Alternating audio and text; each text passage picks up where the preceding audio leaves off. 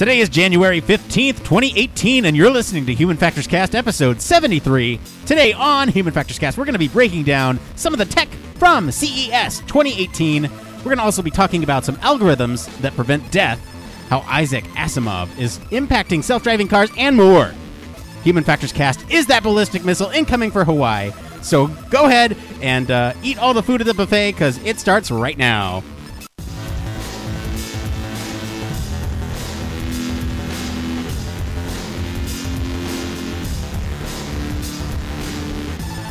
Welcome to Human Factors Cast, your weekly podcast for all things human factors, psychology, and design.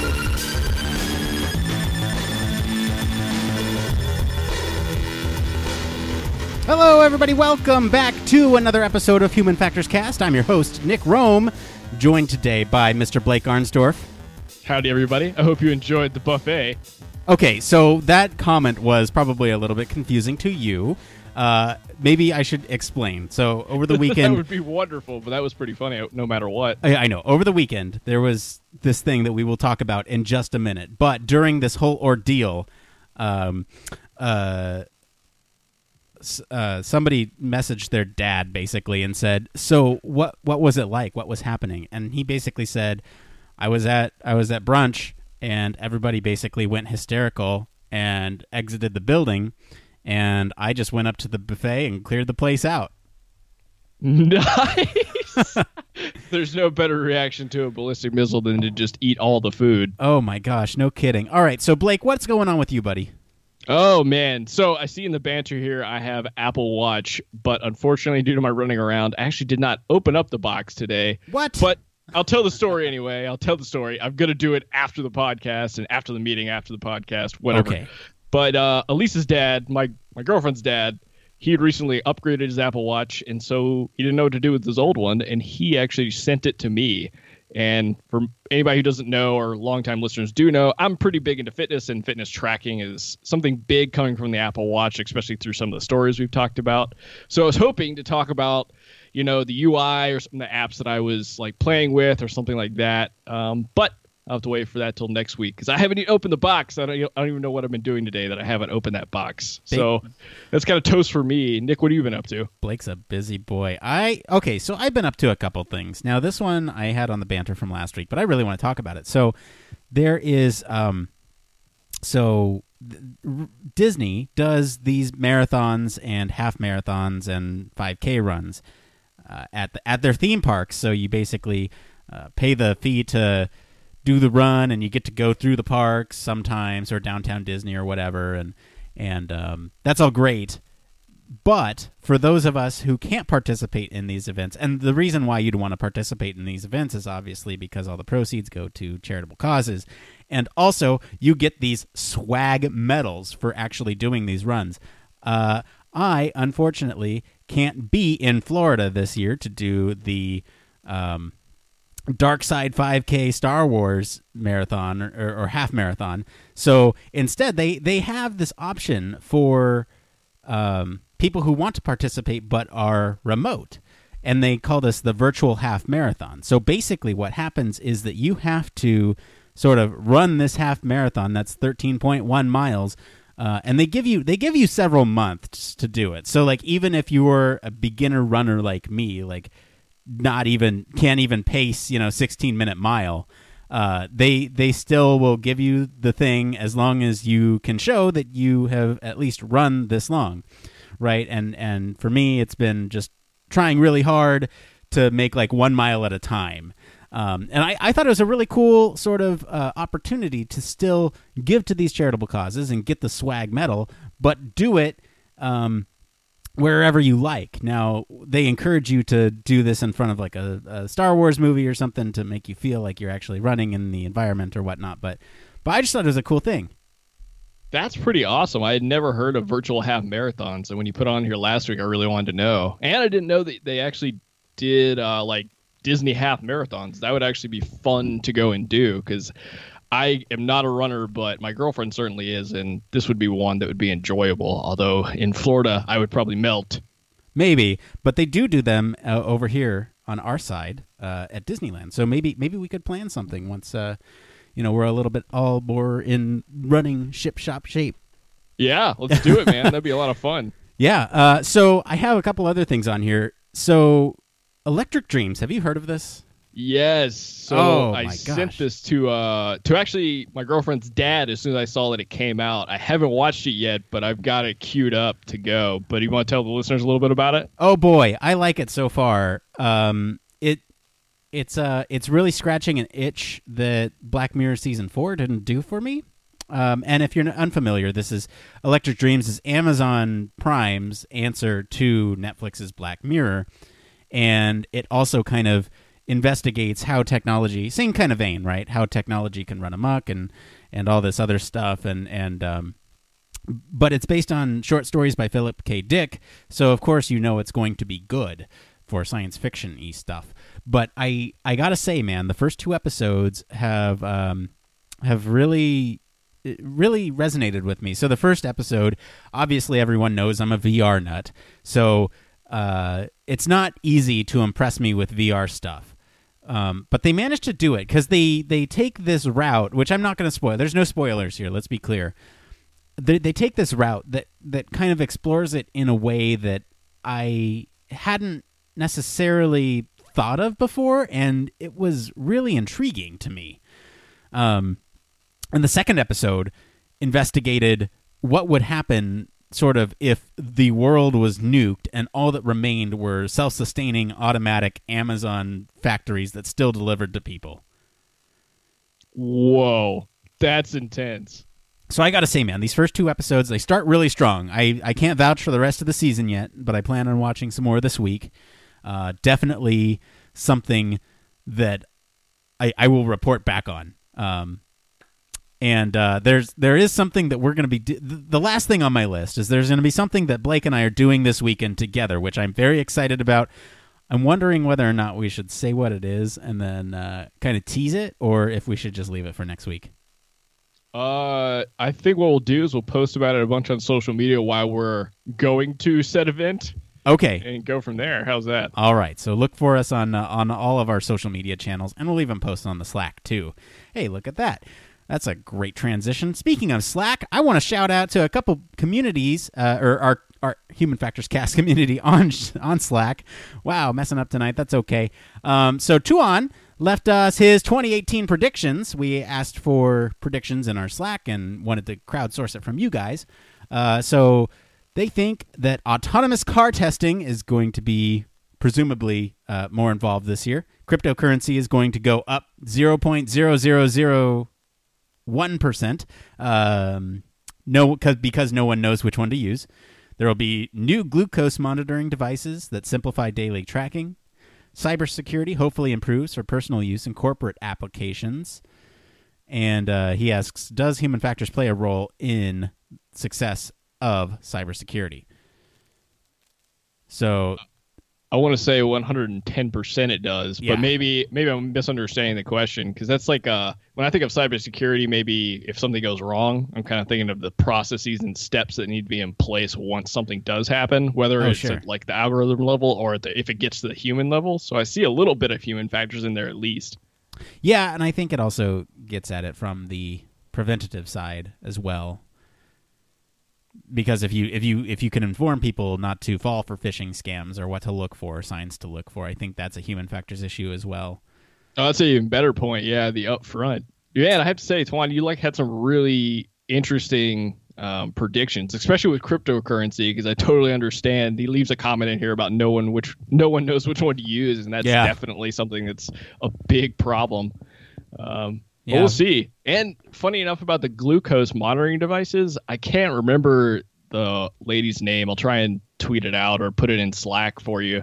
But she had actually been hacking and putting together different glucose devices that would be kind of off the market, because apparently companies that are like really big into building these monitors are not meeting some of the needs of their users. So she decided to grab a collective of people to try and build their own kind of glucose and some other kind of blood lipid monitoring systems. So I'll try and find her handle for you. She's interesting to follow, especially when it comes to this monitoring technology. But thanks for sharing, man. Yeah, and thank you for writing in your predictions. If you guys have predictions for 2018, feel free to join us on our Slack and write those in there. We're always happy to hear from you guys and share them on the show. We also want to shout out to Brittany for joining the Human Factors Cast Slack channel. We're glad to have you. If you guys want to be like Brittany, we will post the link to the Slack in the show notes, so you can join us over there. We're trying to facilitate some good discussion among the community, and it's going pretty well so far. It's a little quiet over the holiday, but I think we'll ramp up here pretty soon. All right, Blake, I'm ready to jump into the news. Are you ready to jump into the news? Let's do it, man. We got some juicy ones. Get into it. Yeah, we do. This is the part of the show all about human factors news. This is where we talk about everything related to the field of human factors.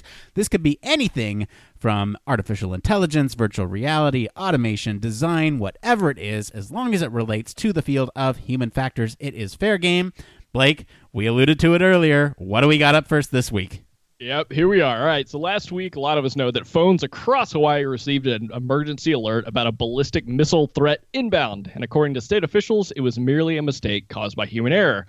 U.S. reps, Hawaii's governor, and the Hawaii Emergency Management Agency all took to Twitter to confirm that the alert was indeed a false alarm.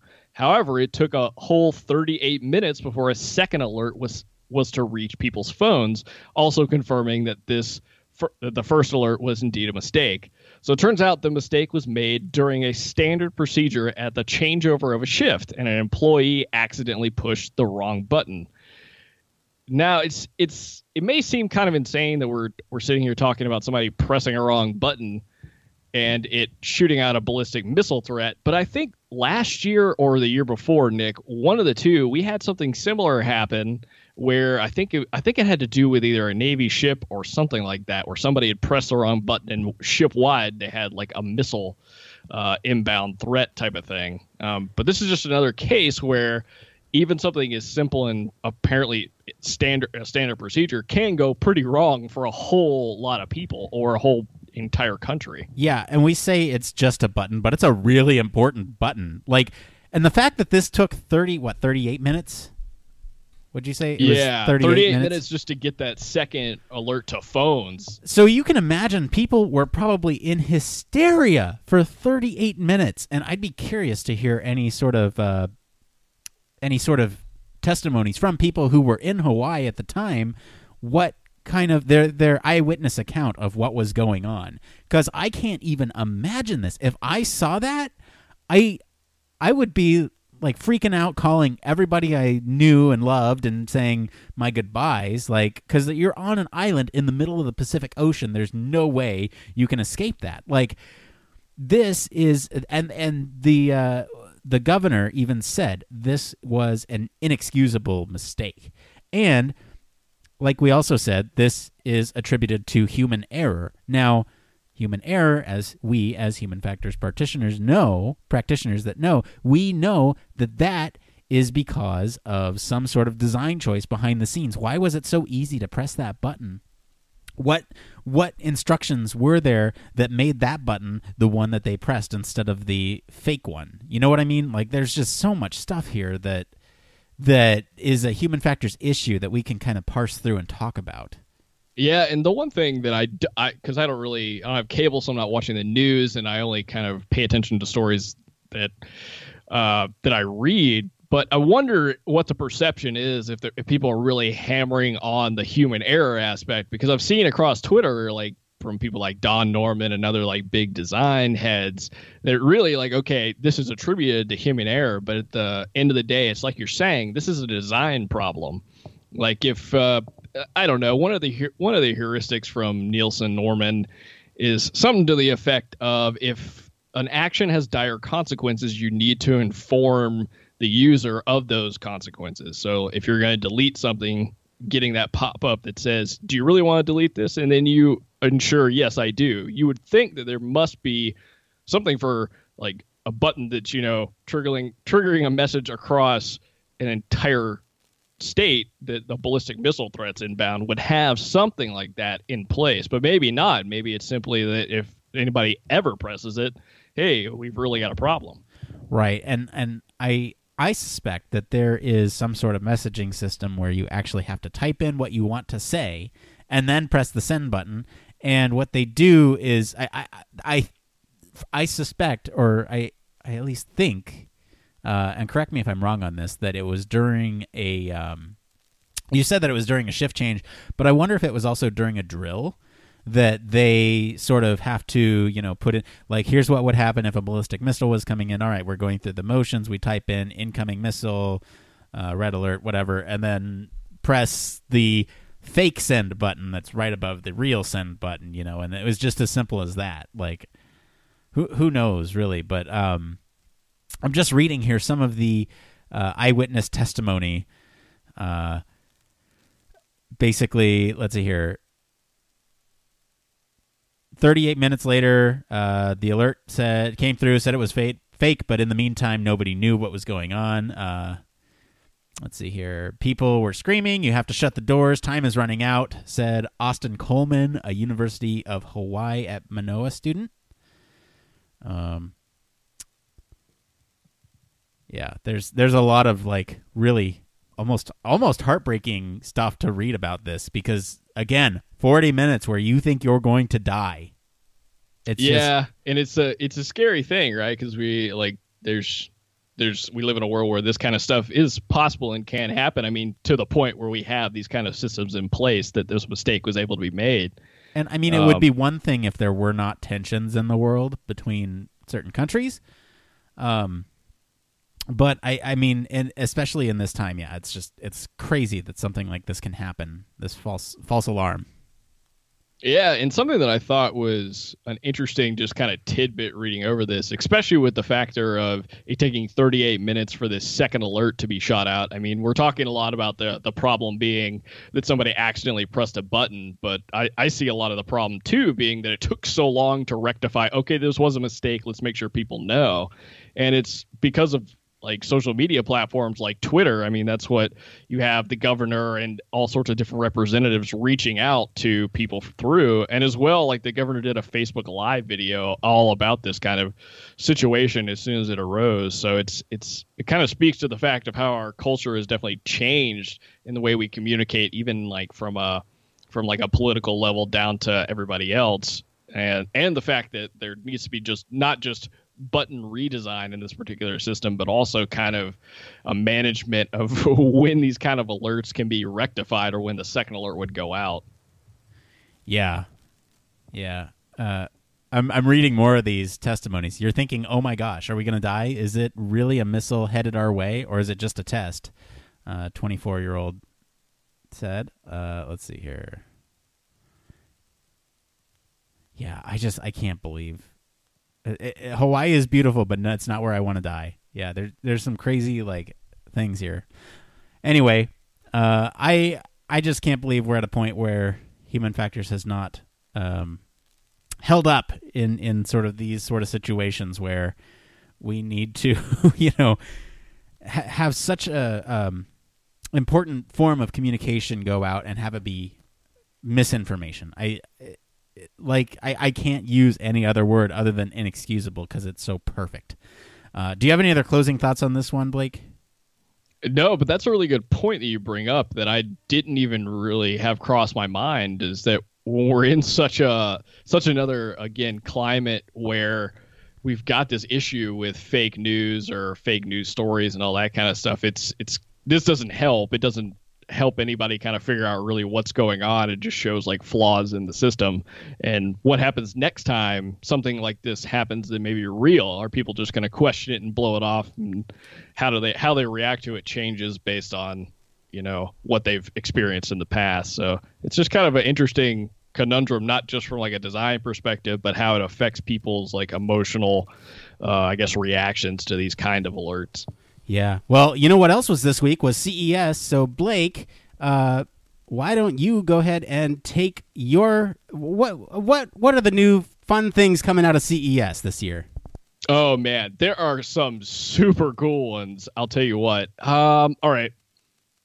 I was going to talk about the pajamas, but I don't find them that interesting. But anyway, so looks like Engadget gave away a bunch of awards based on some of their polls, some of their editing staff. But my favorite from the list was definitely for best startup, and this came for Black Box VR. So Black Box VR is building the gym of the future. So they're literally combining with the HTC Vive with its motion tracking controllers and including some like specially designed workout equipment, and they're turning exercise into literally a video game. Now, I like to be out and about and be in the fresh air and do exercise and things like that. But sometimes if you're on the go, or if you just don't have time in between, work and things you got to do at home, this would be a great alternative. Like, obviously, there's the impact of cost, but I think this is really the future of how people kind of work out, either in the office atmosphere and some of the bigger tech companies. It's just a really, I don't know, just an awesome application of VR. And then I like seeing the HTC Vive really kind of pushing itself out there because it's had to compete a lot with Oculus. Yeah, so this would be great for a virtual marathon, I think, right? Exactly. Yeah, even cooler. Because that would be the way you could actually feel like you're running through the Death Star or something like that. Look, so there's a couple of sort of logistic issues that they're going to have to solve, right? How do you stop somebody who sweats a lot while they work out, which is pretty much everybody? How do you stop that from damaging the hardware that you are strapping yourself into during this? I see that as a very minor problem. You can sort of create these headsets with materials that can withstand that, but more importantly, if you're sweating in over by your eyes, because that thing gets hot already, you're going to sweat with your eyes, especially while you're working out. And if you're jumping and stuff, the headset will jump up and down with you, so it'll affect your vision. I'm just not quite sure how the logistics of this are going to work without actually sort of anchoring it to the head very securely, and also having some sort of easy release mechanism so they can wipe the inside of the headset. Also, with this, so that's my like negativity creeping through. But here's the positive of this, right? If it's very hard to work out in your own home when you are so comfortable with the surroundings, right? Because you can say, well, I can either sit on the couch or I could work out in front of the TV. Which one sounds more enticing? Well, I'm going to sit on the couch. Now, if you can at least get this thing on your head, you are transported to another environment that is not your living room, and that might break down a barrier. But again, it's just being able to put that helmet on and transport yourself there. So I think this is a really cool, interesting story. Yeah, I mean, following along with kind of what you were saying with maybe some of the negative aspects, the biggest thing that worries me is when you do strap that headset on, if it's going to really affect the position that your neck's in. Because for a lot of exercises, it really requires you to have kind of like that neutral spine. And even people that are either lift all the time or go to the gym a bunch and are really aware of their posture, I mean, it's going to change how they're going to have to adjust. So it's just small things like that could over time really affect your body and whatnot. And I agree with you, the sweat problem is going to be a big one, especially since their initial plan is to set up an actual gym in San Francisco where people can go in and strap into this workout exercise game and kind of compete against each other. But like you just talked about, who really wants to put on somebody else's super sweaty headset they just got out of? So a few things to figure out, but I think once this is out in the world, they'll really start to get a feel for how to tackle some of these bigger problems. Now, Blake, you brought up another really good point, and I didn't want to spend too much time on this, but I can't resist, because you brought up this point where people are going to be maneuvering in this environment, and in traditional sort of workout videos, right, you see them on the TV screen. Now, when you have to do a certain stretch or something where you look away, you can't necessarily see the TV screen. So what they can do is superimpose it in front of you, right? So that's one way to get around it. But more importantly, what's really cool is if you're using the HTC Vive, it has cameras all around your setup, so that way it can see what your actual body positioning is. And what's even cooler is if you're not doing the correct posture, it can show you an outline mapped to your body of where your arms and legs should be for whatever thing you're trying to do. So I'm just getting really excited over that now. Oh, yeah. I don't know, man. It's going to be really cool. I agree. All right, well, let's get into the next one here. This one's my pick, or this one's one of my picks. This one was Best Innovation or Disruptive Tech, and that's the Toyota e-Palette. And basically what this is it's a retail store or restaurant that will come to you, and it's an autonomous vehicle that can that not only changes the delivery market, but also brings an entire shop to you. So food trucks, ride-sharing services, there's a lot of uses for this vehicle, all of which kind of take us into the self-driving future. But Toyota kind of shows how technology can affect not only cars, trucks, or buses, but also businesses. Yeah, which is an awesome take on this kind of autonomous vehicle, right? Like, it's not just about getting people from A to B. It's kind of making them aware of your business or what's going on around them, which would be awesome, I think, for a lot of smaller businesses. Because I know right around me, the industrial parks are packed with like breweries and craft food places, but it's hard to know any of them actually exist unless you're either Googling them or happen to just drive by the right angle of them, because all of these industrial complexes look the same. And something like this driving around would be a great way to create buzz around smaller businesses in the area. I mean, of course, some of the larger corporate entities would have a lot of, pulse with this, but it just seems like a really innovative idea. I mean, that's why I guess it won disruptive tech or innovative tech. But it's cool to see Toyota kind of taking a big step forward as far as not just autonomous vehicles, but trying to support other businesses through these vehicles.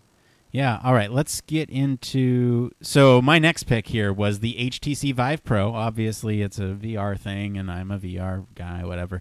But basically, this is kind of advancing the technology in such a way that's going to make virtual reality better.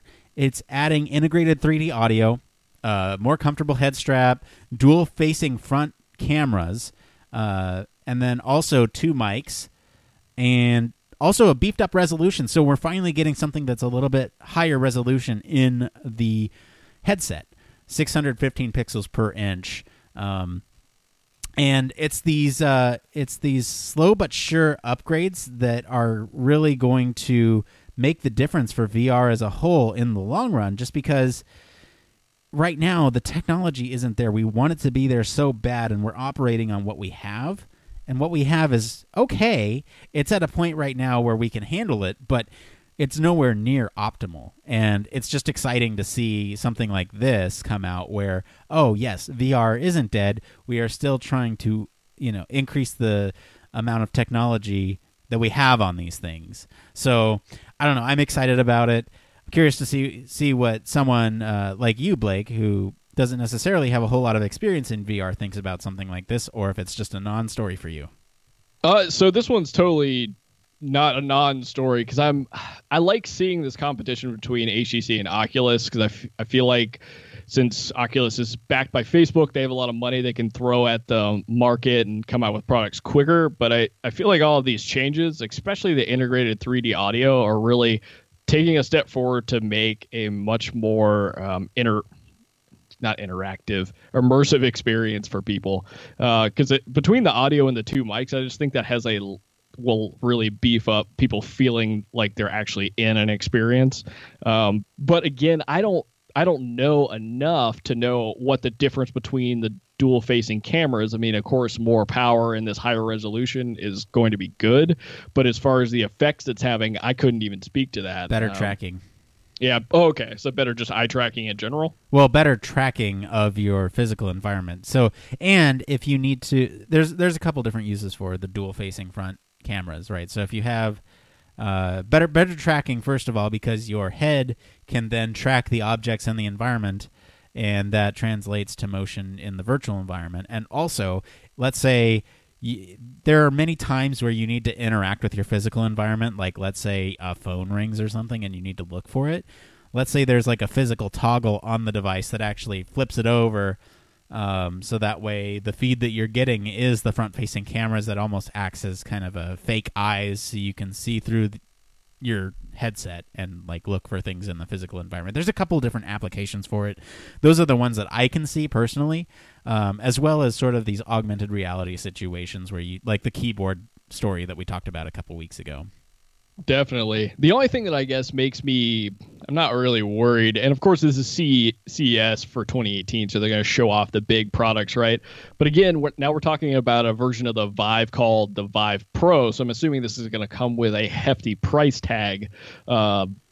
which is, again, not going to make it as accessible to a lot of people. But it all really depends on their goals, right? Like, are they just trying to beef up the VR industry towards more of the hardcore people that are interested in it from like a research perspective and gamers and bigger businesses, or are they really trying to market it to just an everyday consumer? It seems like they're definitely going the big route, pushing some of these more intensive updates, even though they say in the article that these are small. But it'll be cool to see how it goes over the next couple of years and see how prices change and how more integrated we see these things in our houses. Yeah, and one other sort of really quick before we go on, I know we got a couple more of these, but before we go on, I just want to mention that they came out with this wireless dongle, so you can basically walk around wirelessly with your headset. It comes with a battery and transmits information back and forth from your computer, so that way you don't have to be tethered to your computer, and that was a big hang-up for virtual reality. So there's it's a good year for VR in tech at CES this year, so I'm pretty excited myself.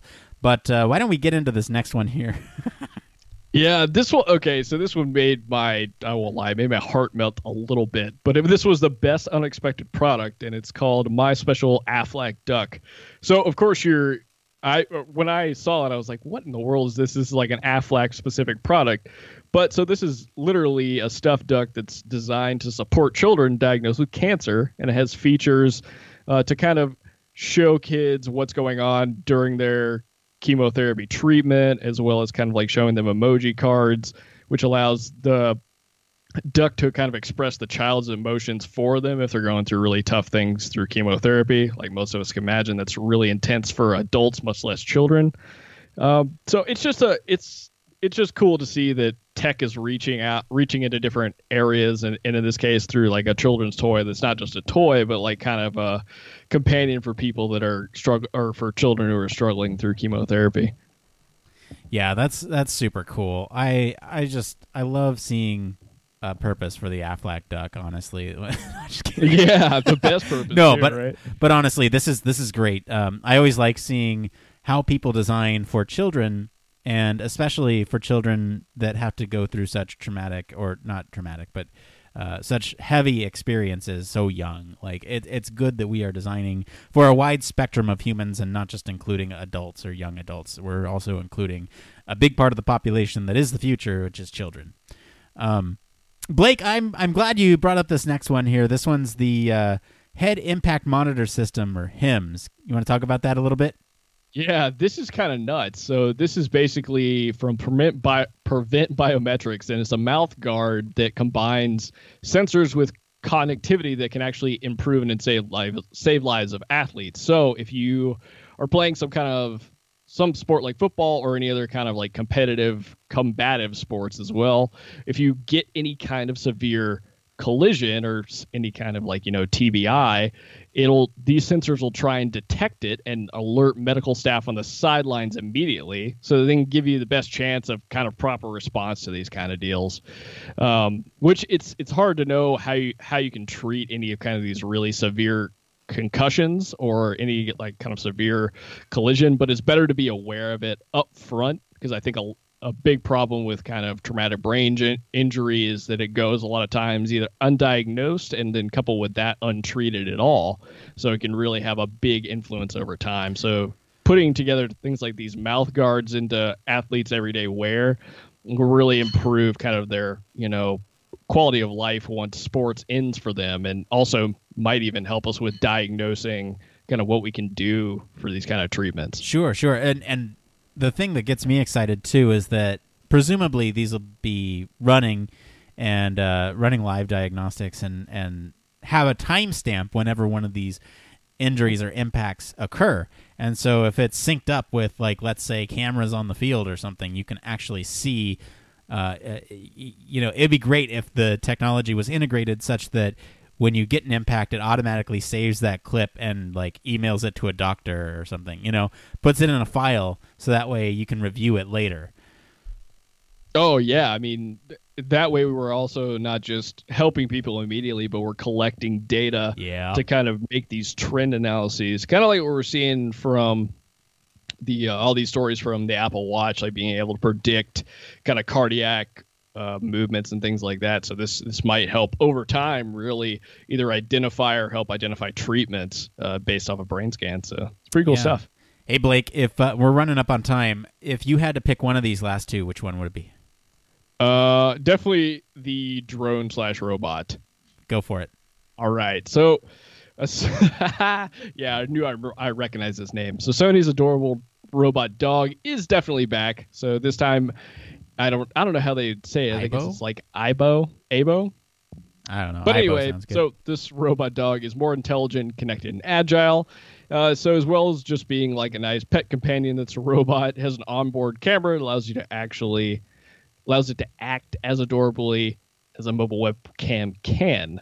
So it has more expressive eye features and stuff like that. I don't know. This one just kind of tripped me out that, again, we're going back to this robot dog that Sony had come out with that at first looked like it was, I didn't think they would go anywhere with it. But apparently, based on what's going on at CES this year, they're really trying to make it like more like a pet and more affectionate looking towards you. Yeah, I didn't expect this one at all, honestly. I know. But they've been hard at work on that robot dog tech behind the curtain. But you know they have to have been if they premiered it at CES like as a new iteration, right? Yeah, no kidding. All right, well, if you want the full list of stories, you can check out Engadget's article. We post those on all of our social media, so be sure to go check there. All right, Blake, what do we got up next? All right, so here we go. So last week, the FDA approved the Wave, a new clinical platform for hospital staff that incorporates an algorithm into predicting and preventing sudden patient death. So the Wave system works by monitoring patient vital signs and sending alerts to the connected smart devices up to 6 hours before a patient suffers a potentially fatal heart attack or respiratory failure. The algorithm is called I'm going to mess this one, but Venetia Safety Index, and it tracks the vitals of very sick patients, calculating their risk of falling into an early deterioration phase, in which the 6 to 8 hours preceding a potentially fatal cardiac event. This is the first such algorithm to receive FDA approval, but I would assume this is definitely not the last one we're going to see. So this, if anybody remembers the beginning, was the algorithm that would stop death. Doesn't really stop death, but it gives staff and medical doctors a lot more information about based on just vital signs about what could be happening in the next 6 to 8 hours of a patient's life. I love this story because up to this point, we haven't really seen algorithms play a role in medical. We've seen sort of these studies that have kind of said, look, we kind of have an idea based on existing data, but this is the one that gets FDA approval, and that's what's so sort of groundbreaking about this, is that this kind of opens the floodgates for many other algorithms to come. And it's less about what this, to me at least, the story is less about what the algorithm is preventing, hopefully, but more about the fact that the FDA is open to certifying algorithms for helping different medical conditions. Yeah, and honestly, I've got a few points down here that I think it's how they told the story for the FDA. I mean, obviously, you have to do a lot of proof of concept. How's this even working? What's really going on in your algorithm? But I mean, I think the people who developed the Wave system really put some thought into this, like understanding that, okay, there's 400,000 people per year that die prematurely in the hospital. And what they were realizing is, I'm assuming based off of research, or maybe this stuff's like all documented in journals like the one of patient safety, but it literally takes, people about 15 or all of the hospital staff to respond in about 15 minutes when something like a cardiac event is happening. And this typically apparently takes 10 minutes to even get to the person, and they've got 5 minutes to save their life. Well, in this case, based on analyzing data from vital signs and being able to give people 6 to 8 hours of time to intervene, it has such a drastic change in the amount of lives you can save and the amount of time that you have to do it, that I think that alone might have convinced the FDA just to give this a shot. Yeah, it's crazy to me that now we are approving algorithms. I'm going to move us just a little bit along. Do you have any other closing thoughts on this one? Well, let's keep going, my man. All right, we got time to make up for. So really quick, I just want to thank all of our friends over at Engadget, IEEE Spectrum, and Gizmodo for all of our stories this week. If you guys want to follow along, you can follow us all over social media or our Slack to links to the original articles. We post those as we find them, and Slack gets them first. So if that's not incentive, I don't know what is. But let's go ahead and get into our next story. Blake, what do we got? All right, so this one's got just the one that I'm not even sure how I feel about. So imagine if you could snap 360-degree photos and video without even holding a camera. That's the promise of the Fit 360, a product of Samsung C Labs, the company's creative labs program. So the Fit 360 is a 360-degree camcorder you wear around your neck. The idea behind the wearable camcorder is to capture the world around you in unobtrusive ways. So there are 3 cameras on the wearable neckband, and each camera is capable of capturing the world in 180 degrees. And all you have to do is press the record button to record your own experience. Well, the camcorder is also Wi-Fi enabled, so you can share these experiences through live stream, such as on Facebook, Twitter, or Instagram. Now, Nick, I've only got one question for you. Would you wear this, and would you broadcast your experiences to the world? Potentially. If I felt better about myself, maybe. But the reason I put this in our stories this week is because something like this is going to be the next evolution of the body cam. I'm calling it now. Like, we are going to see this on police officers soon, where we have this 360-degree sort of view of what's going on, so that way you get all of the surroundings. You don't just get their point of view. You get literally everything, the context of what's going on. Now, this, if you remember back to a couple weeks ago, this is just one step removed from my 2018 prediction. So I'm actually kind of hoping it goes that way, where, we have these on drones, and the drones kind of launch from the police vehicles and they record everything. But I think this is honestly the next step to body cams, and that's the reason why I put it in. But more importantly, would you wear one of these and record your life? I totally would. Yes. So I've got like a secret passion project that I've always wanted to do, which is like a YouTube series, but I feel like this would be a lot of fun to play with. Oh my gosh, yes, I really like your interpretation of it, and I think it would be better suited, but I would just love to, I don't know, be on a dirt bike flying down a really big hill with one of these on and recording from a bunch of different angles. Yeah, but it's a really cool concept. I would love to actually see some video from these. I'm sure there might be some either that you can find on the internet or that could even be linked in the article.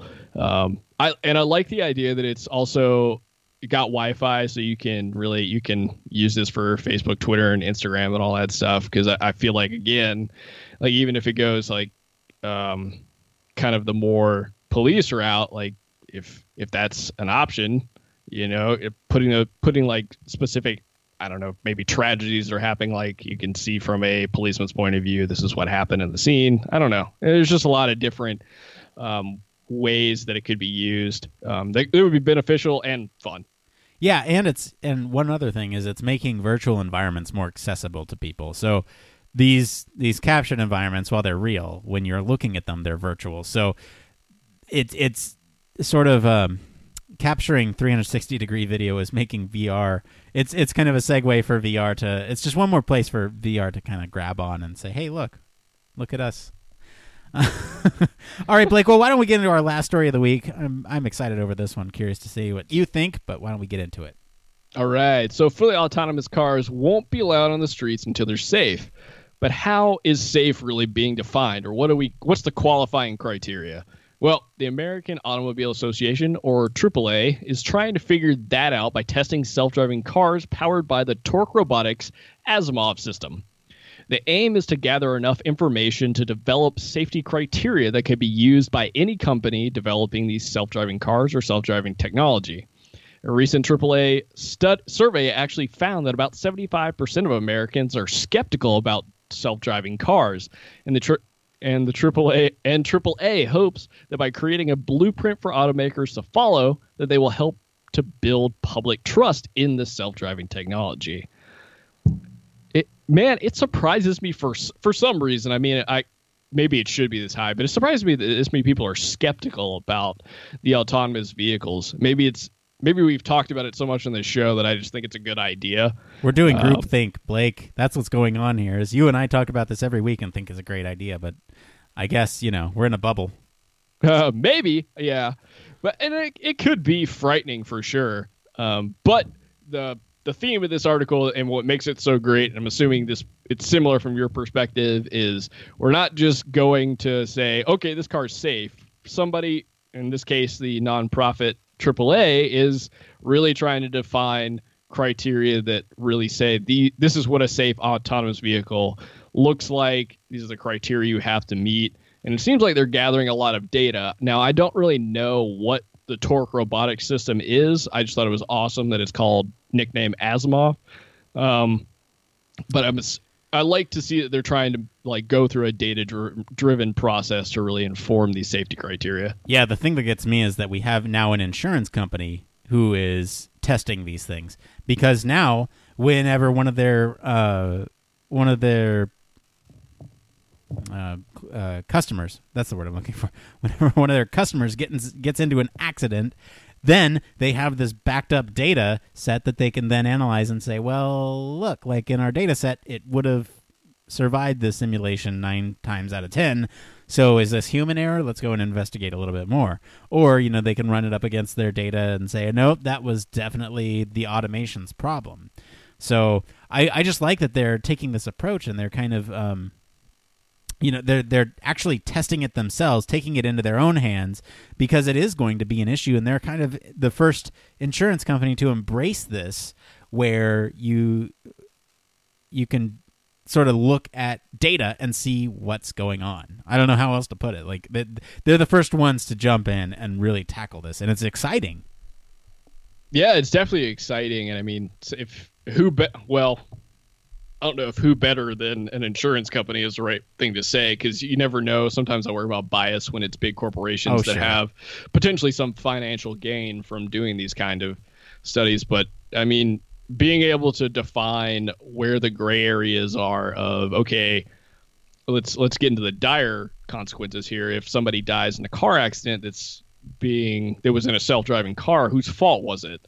Like, being able to determine where those lines are will be very important in the future. And there's various, lines that'll be not as drastic, but just for argument's sake. I mean, I think it's a really good place to start, and I'm glad somebody's doing it. Yeah, I agree. All right, Blake. So are you ready to get to It Came from Reddit? Oh, I am. It's my favorite part of the show. Okay, Blake. Well, we go time here, so I'm going to have you pick 1, 2, or 3. But while I do that, let me read what this is. So this is It Came from Reddit. This is the part of the show where we search all over Reddit to bring you guys topics that the community is talking about. So this could be UX, human factors, any subreddit's fair game, as long as it relates to the field of human factors and encourages discussion amongst us, the community. So, Blake, what do you want? 1, 2, or 3? Well, Nick, so I want to flip the script a little bit and read this one to you, because I picked it specifically for you because I feel like you can really help this person. Is that all right? All right. Yeah, I'll try. All right, man. So this is number 2. So if I want to be a UX designer or human factors practitioner for VR and AR technologies, what should be my first steps? This question comes from Gaucho Ninja. And here's a little bit of an explanation about his question. So right now I'm in an HCI program learning about human-centered design. We don't have any VR AR specific courses though, so I'll have to learn about the industry independently. I'm interested in the industry, but I have a minimal background in it, and I'm honestly not sure where to start. To people who are working in AR VR right now, what should my learning priorities be? Should I be learning Unity/C#, or should I focus less on development and more on applying design principles to AR and VR technologies through mockups, such as concept sketches, video prototypes, ECT, or should I be doing something completely different? Thanks in advance for any tips. Love Gaucho Ninja. So, Nick, I was really excited to hear kind of your thoughts on how people can educate themselves more about AR and VR and what implication that has for both human factors, user experience, or anybody just interested in the field. Sure. So this is a really great question, and I'm glad you posed it to me. So the first thing I would say is that you're learning about HCD. That's great. And the fact that you don't have any VR or AR specific courses is okay. I never had any VR or AR specific training either. I did work in a AR or a VR lab, so there is that. But what I would say is if you are near a professor or a researcher that actually does research in virtual reality or augmented reality, people aren't going to turn down free work. Let them know that you're interested and show them your credentials and say, I'm a student and I'm interested in this topic. Please, please, please let me work for you. That's one way to do it. If you don't have that luxury, that's okay. You can still get started on a lot of books. It depends on what kind of thing you're interested in for what kind of books you'd like. I like Infinite Reality. It's a book by Jim Blaskovich and Jeremy Bailenson out of Stanford, and this book kind of gets into the social psychology of virtual reality and kind of how we can use VR as a communications tool. And I found that one really interesting. And to kind of tackle your last question here, should you be learning Unity or C#, or should you focus less on development and more on applying design principles? One thing I would get straight is your cognitive psychology first and foremost, because there's a lot of perceptual issues that go on in inside headsets, especially with augmented reality and virtual reality. You have things like occlusion and layering and all these other concepts that you kind of have to tackle as a unique design challenge in virtual reality. So brush up on your cognitive science. I don't poo-poo the coding skills. They definitely help. I don't have any, and I'm doing okay. But I think it really depends on what kind of job you're going for. If you're looking to be a developer, absolutely focus on those. If you're looking for just kind of a if you want to be a human factors practitioner or a user experience designer for virtual reality, which it sounds like you do, I would focus more on the design principles side of things. And there's a couple really great usability heuristics for augmented reality and virtual reality that came out of HFCast 2018 this year. If you want to get those, we've posted those in our Slack. So if that's not encouragement enough, I don't know what is. So feel free to reach out for any clarifications on those. Hopefully this advice helps. And that's pretty much all I got. That's a solid answer, man. I like it. I don't really know that I have much to add because I don't have that much experience with VR, AI, or AR and designing for it, but I would pretty much take Nick's route. It sounds like you really want to design for this technology, and it's a great place to be at. They're like Nick said, I mean, they're just really now coming up with good standardized sets of, design principles that we use. As far as the coding bit, I feel like that's going to just continue to evolve.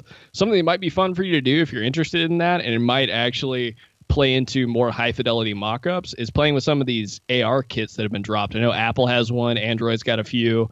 That might be fun to tool around in because it's not as intensive coding wise, and it's much more like drag and drop, or you can find good libraries like 3.js is a really great VR and AR coding library to use. Yeah.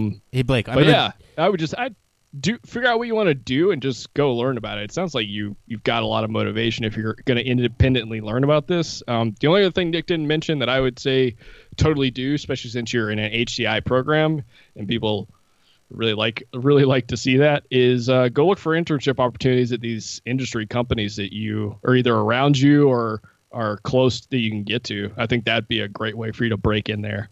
Yeah, that's a great point too, Blake. And one other piece that I was going to say that I forgot to was you mentioned, should you be learning Unity? Well, what I would do is combine your brushing up on cognitive science and or psychology, as well as build something in a Unity environment. So I actually built an optical illusion in a Unity environment using the tools that Unity has for virtual reality headsets, and use that for a class project. So there's other ways that you can sort of break in and get that experience without having specific classes or labs tailored to it. So there's that. Blake, you have any other closing thoughts, or should we round the show out? Let's round this sucker out. All right, let's get out of here. That's it for today, everyone. Let us know what you guys think of our stories this week. Did you like them? Did you hate them? Let us know. If you have any comments, suggestions, or topics or news stories that you want us to cover, you can follow us all over social media. You can join our discussion on the Slack. Like I said, link is in the show notes. Head on over to the Human Factors Cast, LinkedIn, Facebook, or Twitter at HFactors Podcast. You can check out our SoundCloud. You can also leave us a comment over there. We always like to hear from you guys, or send us an email at humanfactorscast@gmail.com. If you're feeling like you want to talk to us, that's okay too. You can leave us a voicemail at 901-646-1432. That's 901-646-1HFC. You can also support us on our Patreon at patreon.com/humanfactorscast. Be sure to like, subscribe, review us on Apple Podcasts, the Google Play Store, or whatever your favorite podcast directory is. And of course, you can always reach us at our home on the web. That's humanfactorscast.com. Blake Arnsdorff, thank you for hanging out with me today and talking a lot about VR. I didn't expect it to be that VR heavy, but where can our listeners find you if they want to talk about Asimov? Oh, you guys can always find me on Twitter at Don'tPanicUX, and you can find me at all times during the day in the Human Factor Slack channel. Please reach out to us. Let us know what you like, what you don't like, what you like to hear more of. Do you want us just to do VR only? Let us know. Come on. Oh, God. But anyway, have a great Monday night. Thanks. As for me, I've been your host, Nick Roome. We are not going to be changing this show to a virtual reality podcast. You can find me on LinkedIn or Twitter at Nick_Roome. Thanks again for tuning in to Human Factors Cast. And until next time, it depends.